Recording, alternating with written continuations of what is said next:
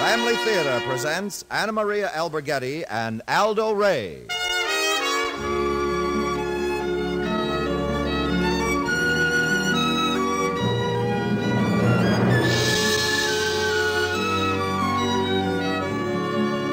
From Hollywood, the Mutual Network, in cooperation with Family Theater, presents Shutout, starring Aldo Ray. And now, here is your hostess, Anna Maria Alberghetti.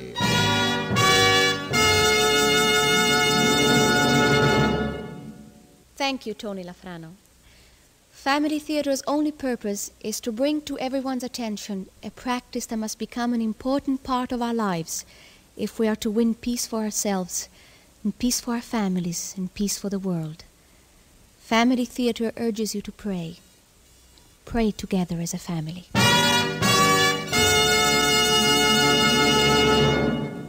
And now, to our transcribed drama, Shutout, starring Aldo Ray as Frank.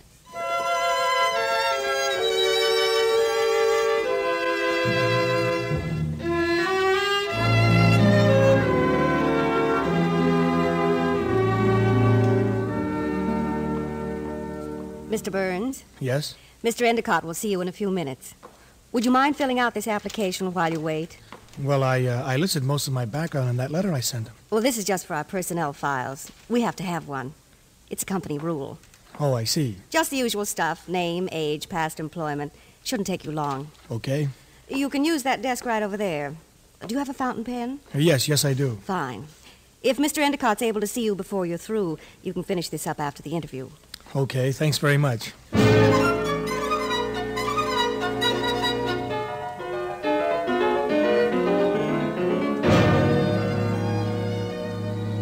It was the usual application form you have to fill out for every job. I'd seen a lot of them in the last year and a half. I'd gotten to be an expert. Printed across the top of this one was the name of the firm, the Farnsworth Annuity and Insurance Company. After that, it was just like all the others, a cold, empty record, waiting to be filled in with all the details, all the triumphs and failures, the hits and misses, every bit of personal information you can think of. It was funny, there were questions your best friend wouldn't ask you. But here's this young girl sitting at a switchboard outside the great man's office, and she hands you an application that says, "Spill it, the story of your life, and don't leave out anything." Name? Francis R. Burns. But that's not the name you'd know me by, not Francis. Age? 36, but I don't look it, do I? That's the outdoor work, keeps you young. Home address? 73, no, let's just put down the Harrison Hotel, 4th and Main. At the moment, I don't have any other home. Position applied for? Salesman. I could be a good one, too, if I'd keep my mind on it. Education? Circle the highest number which applies. Grammar school, 1, 2, 3, 4, 5, 6, 7, 8. High school, 1, 2, 3, 4. College, 1, 2. That's the one, girlie. Circle that one. College, 2. Doesn't look like anything very important, does it? Just a little circle around a number. But that was a big year for me. A real big one.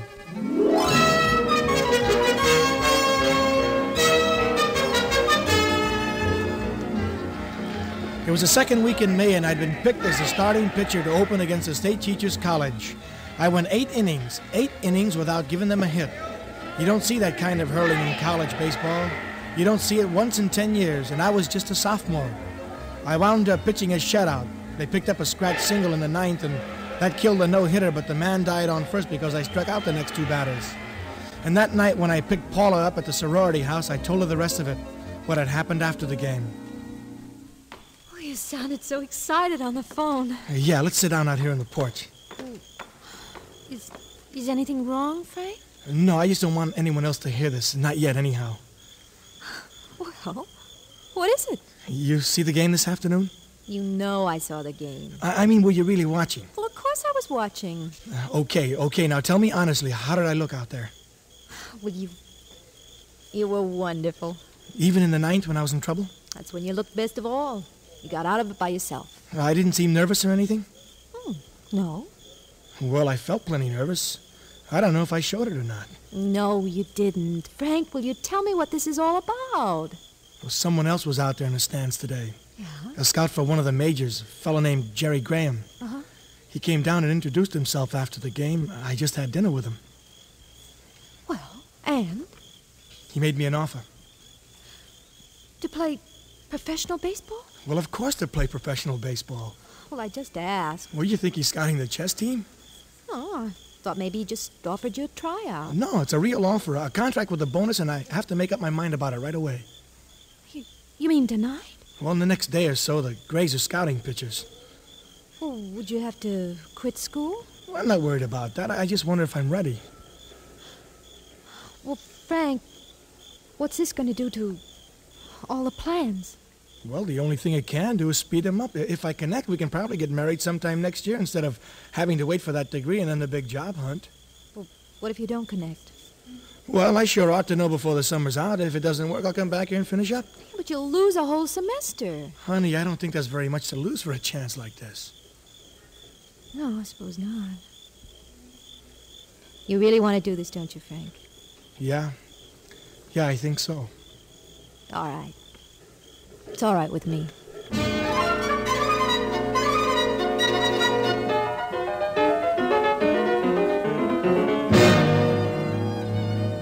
Yeah, girlie, college too. That's where the circle belongs. It really should be college 1.5 since I left before the second semester was over. But you don't have any 1.5 on this form, so it'll have to be college too, because I never went back. List all former positions chronologically, starting with your first job. I only had one position, pitcher, but I don't think that's what you want. Even if it was, I wouldn't put it down. List employer's full name and place of business. Well, technically I was employed by Mr. Samuel Griswold of the Griswold Brewing Company. I only met him twice in all the time I worked for him, and I never even saw the inside of his brewery. But he owned the Grays, so that makes me a former employee of his. Describe the exact nature of your work. Let's see, I threw a curve, a fastball. My first few years it was so fast you couldn't see it. But that's kind of a limited description of what I really did. When you get down to it, I guess you could say I promoted the sale of tickets. Thousands of them. Boxes, grandstands, bleachers. Everybody came out to watch Lefty Burns. Yeah, that'd be more accurate. I'll just put down that I did sales promotion for the Griswold Brewing Company. State the exact length of time you were employed. Oh, that's easy, girlie. 11 years, not counting time in the armed forces.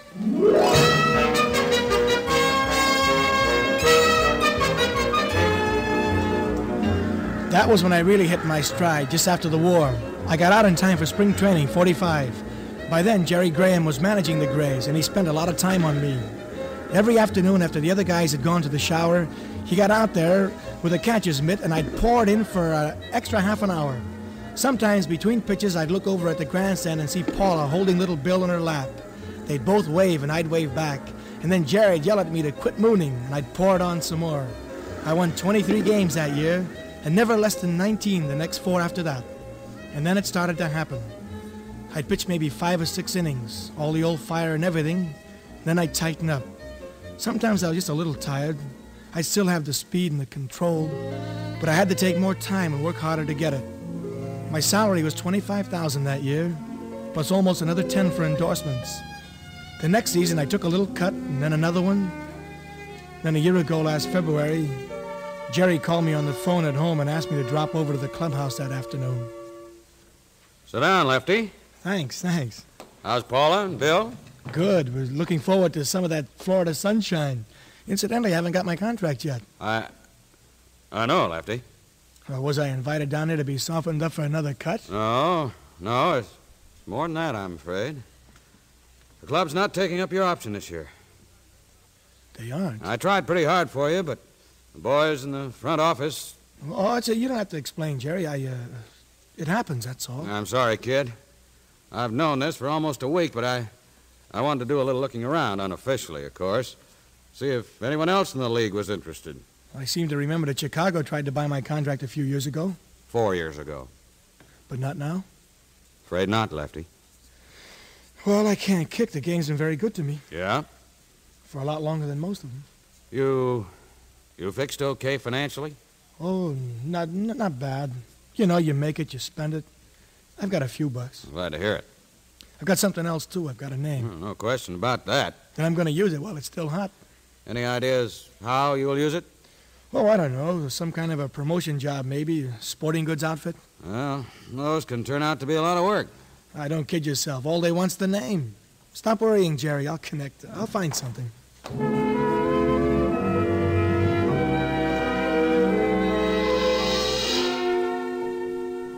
Paula took the news just fine. She'd seen it coming from a long way off, and in a way I had the feeling she was almost glad it was over. But there wasn't any fooling her about the money. I had to get a job and get one fast. List your next most recent position and the name of your employer. No, I don't think so. It doesn't make very good reading. State the length of time you were employed. No, sir. That's what's bad about it. 3 months. State your reasons for leaving. They weren't my reasons. They weren't mine at all. Although I was sure enough to blame for what happened.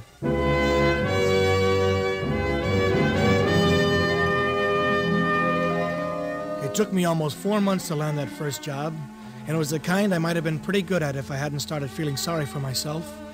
I got on with a sporting goods outfit, a big one, and about a month later I went to this convention in New York. My boss told me the first night we were there that we were out for a contract with one of the Eastern clubs, a big contract for a lot of equipment. And all I had to do was smile pretty for the team manager when he came to the party we were throwing in our hotel suite and keep remarking what a great man he was. Except that he wasn't a great man.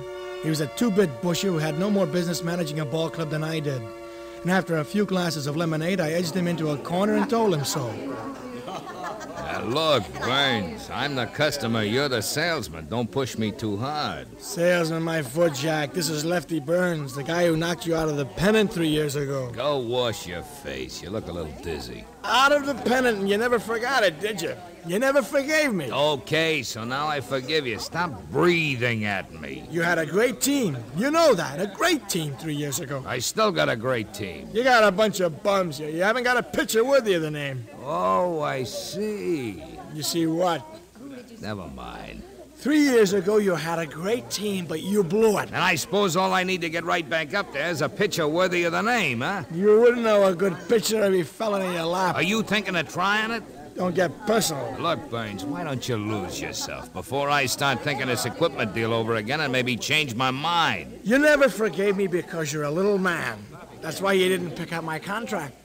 What are you talking about? When Jerry offered it around last spring, don't kid me. I wouldn't bother. Your name came up on a waiver list and nobody wanted you, so why take it out on me? Because you needed pitchers bad, and there I was, but you just couldn't swallow your pride. You loony. Yeah? Sure I need pitchers. Pitchers, not dead-armed has-beens. What do you think you're talking to? Come on now, keep your voice down. Your boss is looking over here. Let go of my arm. Hey, Lefty! I'll say what I want as loud as I want. Everybody got that? I've done more for baseball than anyone in this room here. Me. If it wasn't for the stars, the players, the guys who bring him into the ballpark, you birds wouldn't have any equipment business.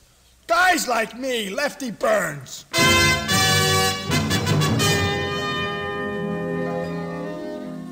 3 months. That's why I just as soon forget about that job, if you don't mind.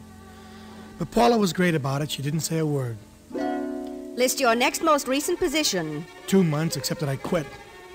Your next most recent position. A week, no, 10 days. And your next most recent position. That was the last. There weren't any more. And then Paula finally found her voice. Frank, you can't go on like this. Will you leave me alone? I'm trying to think. I've left you alone for almost a year. Face facts, we're broke. You've got to settle down somewhere. Hey, don't you think I've tried? All you've tried is cashing in on your name. It's not enough, Frank. I've got friends, plenty of friends. I'll find something. Dear, I know it isn't easy. You've been a celebrity ever since you can remember. But that's over now. People know me. It's not over. I've got a name that gets me in places. It opens doors. It's worth something. How much has it been worth in the last 3 months? All right, the last 3 months. But how about the last 13 years? You didn't mind me unless it's Lefty Burns then. Frank. You ate it up. You loved it. Now I'm having a hard time and you hit me with my name's not worth anything. But you're worth something, Frank. Thanks. That's all I'm getting at. It's not your name that made you a fine pitcher. It's what you did. And now I can't do it anymore. You're going to get out the spurs, huh? Oh, Frank. You want me to run down to the employment office and snap up the first 15-cent job they toss at me? I want you to start acting like a man. You're a husband and a father. I think I know who I am. I'm not so sure of that. If you're such a model mother, why are you yelling at the top of your voice with your son sleeping right in the next room? Bill's not in there. What do you mean? I took him over to Mother's this afternoon. I didn't want him around while we had this out. Oh, is that what we're doing? Having it out? Frank, try to be reasonable. You decide it's time for a showdown, and from now on I'd better hop. Whenever you snap your fingers, then that's the way. There's no use talking to you now. Where you going? I'm getting out. What are you talking about? You heard me, Frank. Frank. When you get some sense, you know where to reach me. For Pete's sake, come back here. Paula!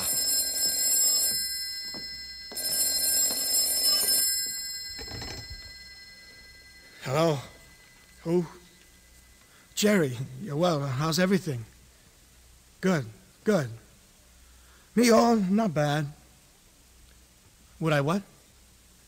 Sure, Jerry. When? No, I'm free tomorrow morning. Your office? Sure. Who is it you want me to meet? Roscoe. Oh, yeah, I've seen him around, the little gray-haired guy. Yeah, fine, I'll be there at 10. Paula? Oh, she's fine. Probably happier right now than she's been in years.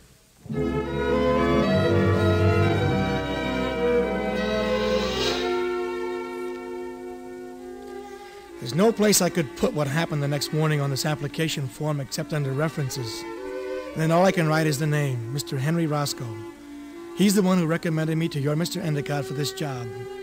But I didn't know that's what Jerry had in mind when he called me.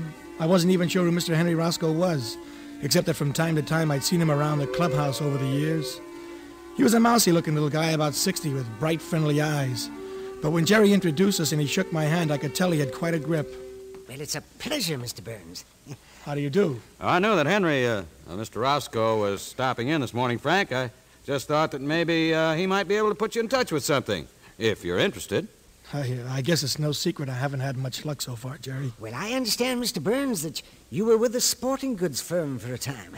Oh, I'd just as soon forget that one, Mr. Roscoe. I made a real mess of it. Oh, I was just curious. You see, I'm in that line myself. Well, if that's where most of your contacts are, I'm afraid you'd have a hard time getting them interested in me. Oh, no. I'm fairly well connected in a number of other fields, too. Yes? Oh, sure. Tell him I'll be right over. Will you excuse me? The boss. Of course, Jerry, yes. You two don't need me for this, anyhow. I'll be back in about 10 minutes.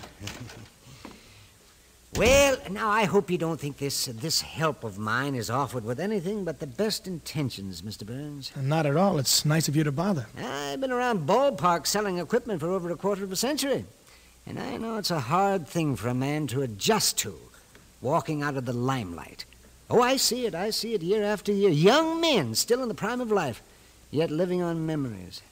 Memories are pretty hard things to live without. Yes, but living on them isn't the same as living with them. The hardest thing for a former star athlete to accept is that people can forget him in a very short time, almost overnight. Are you giving me a lecture, Mr. Roscoe? Oh, no, I hope not. I'm right in thinking that you're trying to tell me in a nice way not to write on my reputation? I would say this. If you could do such a thing, go ahead. But you'd be the first man I ever met who got away with it. I think a name should be worth something. It is, as long as you don't stop building it. It's when you stop working at anything and hope that your reputation will do the job. That's when the trouble starts. Oh, I see it year after year. Well, just what kind of job contacts do you have? Well, I know of an opening in an insurance company. It's a big company, oh, yes, and they want a salesman. I never sold any insurance. Oh, you can do it. You sound intelligent. You look presentable. It's a good opportunity. Here in town? No, it's over in Springton. They just opened a new branch, and they're looking for a man who can be trained to manage it eventually. Now, wait a minute. Let me see. Oh, yeah, here's my card. Now, the man to see is a Mr. Endicott. Let me know if you're interested, and I'll contact him. Well, I'll have to think it over. I expect you to, of course. Now, there's one last suggestion, Mr. Burns. Yeah? I've helped a lot of young men like yourself get started in a new field, and I advised most of them to say nothing about their name, if that's the word for it. Well, how else are they supposed to account for the time they spend making a living as athletes? I've found that the parent organization of most baseball clubs are very understanding about that. If you ask for it, they'll give you a recommendation that is good, but not too specific. I see. And also, it helps you resist trying to use your reputation to get the job. What's wrong with that? Only one thing. It can't help you to keep it. Well, goodbye, Mr. Burns. So long. I'll think it over, Mr. Roscoe. Oh, leaving, Henry? Yes, Jerry, I'm late right now for an appointment. Well, drop in next time you're around. I'll do that. Goodbye, Mr. Burns. Bye. Thanks again. Well? He's a funny duffer, huh? Well, it's all in your point of view. Did he give you anything? I gave me a generous helping of pious talk plus a lead in an insurance job. Think you'll follow it up? I guess it can't do any harm. Tell me something. Is that old coot a very good salesman? One of the best. Well, I guess you can see a lot of this business, even if you're just around selling baseball bats. What are you talking about? Well, he claims to be such an expert on the problems of ex-athletes. You mean to tell me you sat in here and looked at that man for 10 straight minutes and never figured out who he was? Henry Roscoe. Hank Roscoe. Hammerhand Hank Roscoe, the greatest outfielder New York ever produced. Hammerhand. He led the league in batting for 4 straight years, 1917 through 1920. Well, how was I supposed to recognize him? Oh, brother. Okay, so he used to be great, but now he's nobody. That's no excuse. Why not? He recognized you.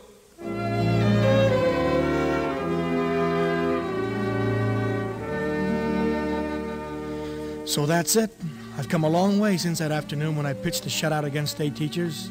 I've come all the way to the offices of the Farnsworth Annuity and Insurance Company to fill out an application for a job that won't pay me 1/4 of what I made my last year in baseball. Mr. Burns, Yes? Mr. Endicott will see you now. This way, please. Thank you. Oh, have you finished the employment form? Oh, yeah, here. Thank you.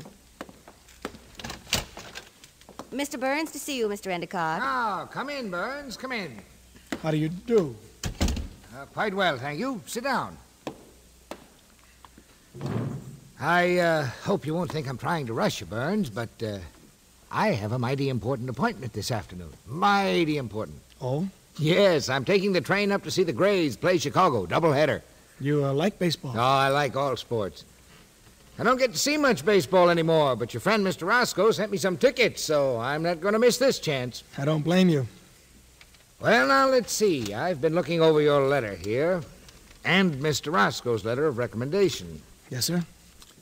Let's see. You married? Yes, sir. Any children? 11-year-old boy. Good, good. Man needs a family.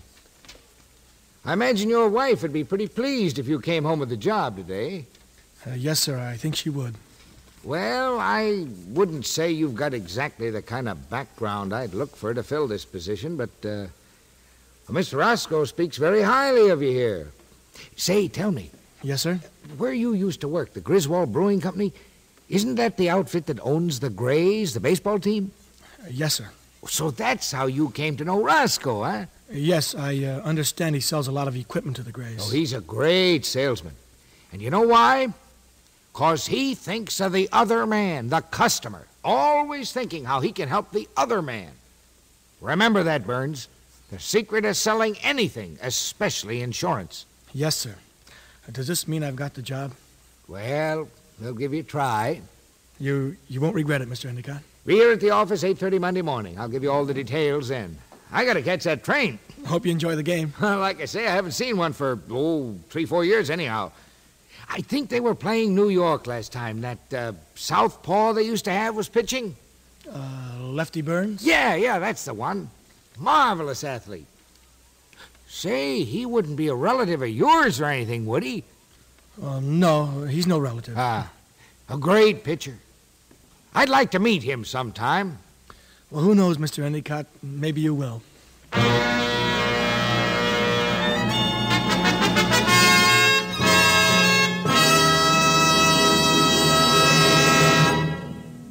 This is Anna Maria Alberghetti again. Have you been in a drugstore lately? I mean, one of those big, shiny, fantastic places where you can buy everything from a 7-course dinner to an airfoam mattress. Well, I was in one last night, and I wandered over to the drug section. They really do have drugs for sale in those places. And I was suddenly struck by how much progress man has made in keeping his body healthy. We've got minerals and vitamins and drops for our eyes and ointment for our skin, and it all works, too. We've got pills for taking off weight, putting it on, improving vision, straightening our bones. There is almost nothing they haven't tackled and pretty well conquered when it comes to helping us improve ourselves physically. And I got to wondering, wouldn't it be wonderful if some all-wise scientist could concoct a medicine that would remedy our spiritual ills, make us less selfish, less indifferent to any interest but our own, and more in the image of Him who created both our body and soul. Well, you can guess the rest. I'd no sooner thought that far when it occurred to me that the same all-wise scientist who in the beginning created every root and tree from which all our physical cures have been derived, also has given us a medicine to straighten our souls whenever we want to take it. The medicine I mean, of course, is prayer. It's something that can be self-administered, and it's impossible to get an overdose. One more thing. It's very effective when taken regularly in the home. That's the reason Family Theater continues to remind you, the family that prays together stays together. More things are wrought by prayer than this world dreams of.